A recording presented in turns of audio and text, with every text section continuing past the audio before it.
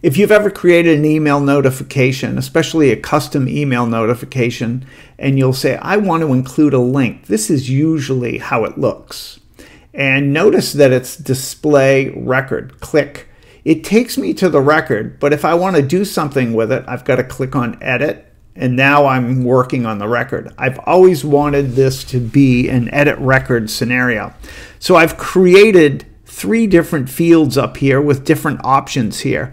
Now, I'm going to focus here in the end with this with CSS, because this button here actually comes through and is explained and shown here as very nice looking inside the email.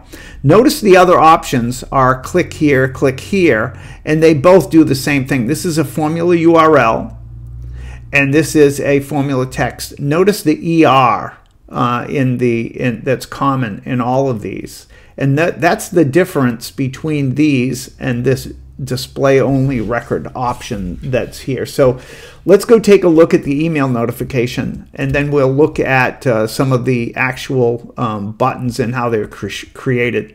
We're going to go over here to the email notification, and we're into this email notification number 2. Now this is a custom email message. We said custom up here. And this is the link that is traditionally one that you would add, and you would find that right, send me a link right here, a link to the changed record. And that's what this is here. Unfortunately, it's long and you don't have any way to disguise it. So we've created 3 other options. We've got a formula URL link. It's called formula URL link. We're going to use a formula rich text link, and then we're doing the exact same thing, a formula rich text link, but with CSS, so that a button is generated, which goes through our email. So let's cancel out of here. Let's go back in and look at the buttons in themselves, and you can decide which ones that you want to use. But all 3 of these will put us back onto this record in edit mode. So right click. This is a formula URL. And it pretty much says formula URL, and notice the ER. And we can call on this field, but it looks like a hyperlink, even though it's a formula URL button. Emails will filter that out. Now let's look at the next one, and that one's the rich text, formula rich text field.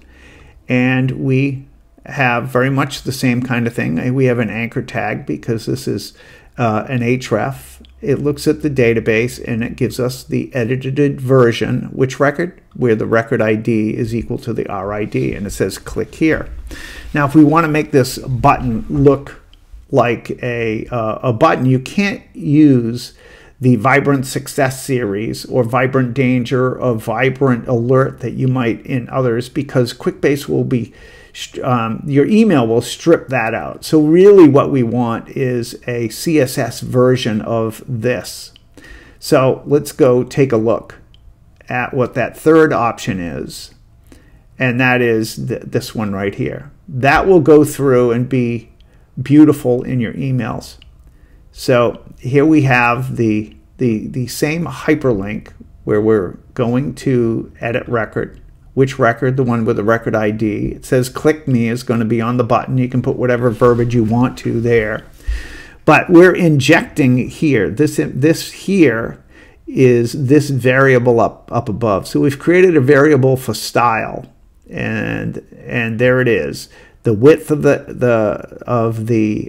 box that we're looking at, the shadowing, the color, the centering, all of that kind of stuff is put in here, and you can see the background color as well as the color of the text. It will be white. So so this is the one that I would suggest doing and using, strictly because it makes your emails that much better. So better than this, better than this, better than this might be this. We cover things like this in our webinars each Monday through Friday at 1 p.m. East Coast time, so you're always welcome to pop in here.